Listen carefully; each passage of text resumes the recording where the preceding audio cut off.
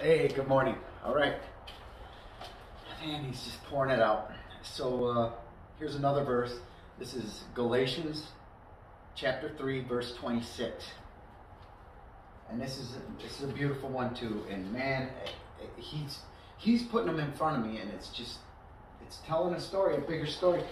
And I'm thinking I might be going over them again, like I did in that one video, just taking the overall theme of each verse, because it tells a bigger story.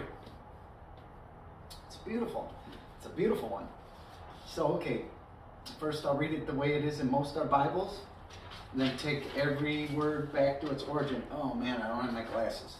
Maybe I can get through it. All right, so here we go. Galatians 3:26. For ye all are the children of God by faith in Jesus Christ. For ye are all the children of God by faith in Jesus Christ. All right, yeah, they did a good job. They got the overall meaning. But let's take every word back to its origin and see the details. See what's going on here. Yeah, it looks like I can see it. Okay. So here we go. Galatians 3:26. For no doubt, seeing you belong to be present, to exist individually, everyone, whosoever are born again of the angels and of Jesus Christ. So we were of the angels. We're born again of the angels because that was our place of origin. We are the Elohim. The Bible's very clear. It says it repeatedly all the way through from Genesis to Revelation. And if you can't see it, I don't know what to tell you. Then you need to really look into it a little deeper. And I'm not saying we're God. We're gods with a small g. Read the definition of H430. Understand that. Okay, so everyone whosoever born of the angels, born again of the angels of. So we are from the angels of Jesus Christ, of those who God esteems as sons, whom he loves, protects, and benefits above others, whose character God, as a loving father, shapes by chastisements, who revere God as their father, who are governed by the same Spirit, and joyfully trust in God, which children do in their parents, and hereafter in the blessedness and glory of life eternal, will openly wear his dignity of the sons of God, united to him in affectionate intimacy, privy to his saving counsels, and obedient to the Father's will in all his acts of immediate kinship of the only and true God. We are due to him of magistrates and judges, especially with the supreme divinity. And basically right there's the definition of Elohim. He's telling us who we are. Okay. A state in divinity, okay, especially with the supreme divinity belonging to God. So there it is. We belong to God, the one and only true God. Now, he wanted me to define divinity, because maybe some people don't clearly understand what it is, and I didn't, I mean, you get an idea, but, so anyways, it's a state or quality of being divine, a God with a small g, or goddess with a small g, H430, God by knowing his word. So the divinity, it can also mean God, and it says by knowing his word, which actually it said by studying religion and theology, but I know what his Spirit's telling me. It means by knowing his word, by knowing Jesus Christ, because Christ is the Word incarnate. He is God incarnate. Jesus Christ is our loving Father. Okay, so belonging to God in all our inflections, in all our straying from the path. So that's speaking about us. We stray from the path, but we still belong to God by being born again by his Spirit. We're still screwing up as long as we're here in this world.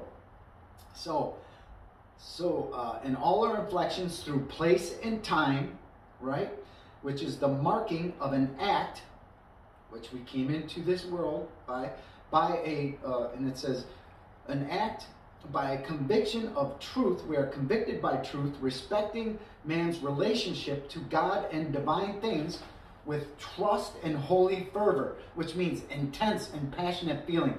And it can also mean intense heat, burning and glowing with intensity of spirit.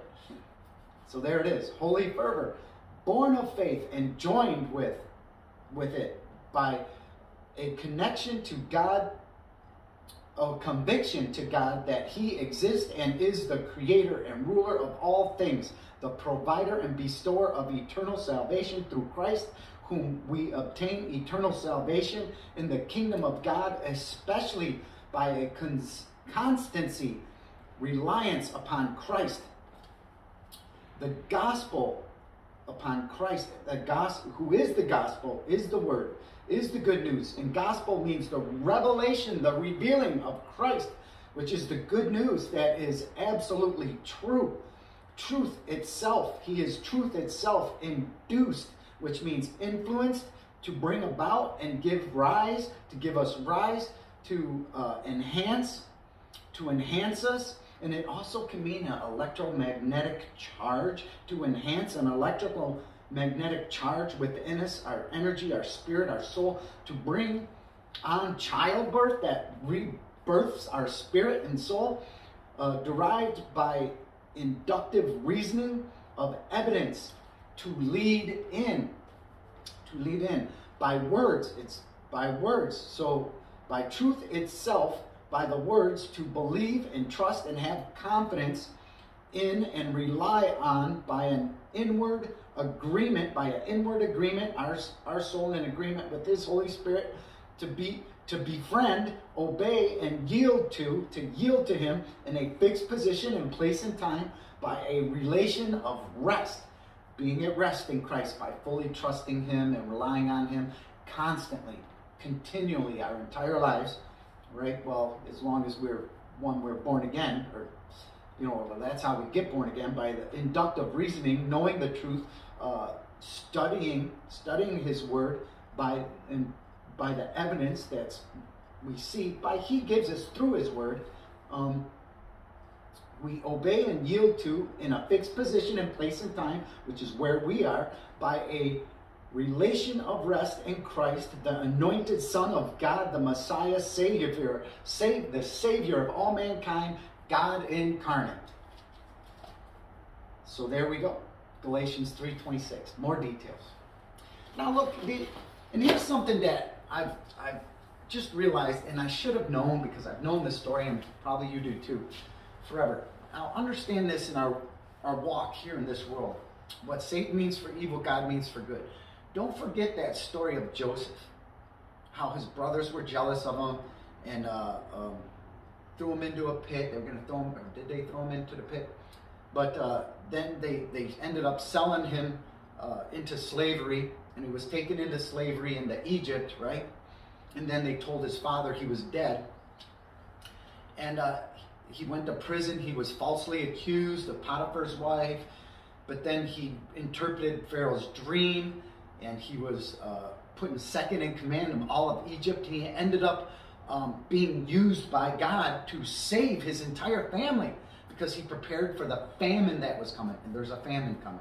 Understand that. There's a famine coming. Big one. And darkness. All this is going to occur. So, and he saved his entire, the nation of Israel that was through his family. And they came in, but then they were taken into bondage, right, in Egypt later. But he saved them all. So what Satan means for evil, God means for good. So if you're in a position where things are looking bad, or things are occurring in your family, God is using you and calling you to separate you from the things of this world, all the distractions and influences on you here, to use you for his purpose, right? And, a lot of things occurred in my life, and I couldn't even be doing this the way I'm doing this unless God put me where I am now in this place at this particular time. And it just kind of dawned on me over the last couple of days, and I should have known. But so there's that. Understand what Satan means for evil, God turns to good. He uses for good for all those who love him. It's a beautiful thing. And everything's designed in this world to turn you back to your Father. And it's going to continue to we're going to get depressed and put down and restricted, and so many things are going to happen, censored, everything else. So be ready for it. Be ready for it. And it might behoove you, if any of you live in cooler climates like I do in Michigan,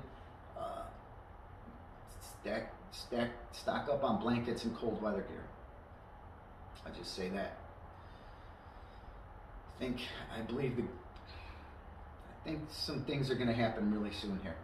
All right, be ready. All right, God bless. Have a great day. Bye.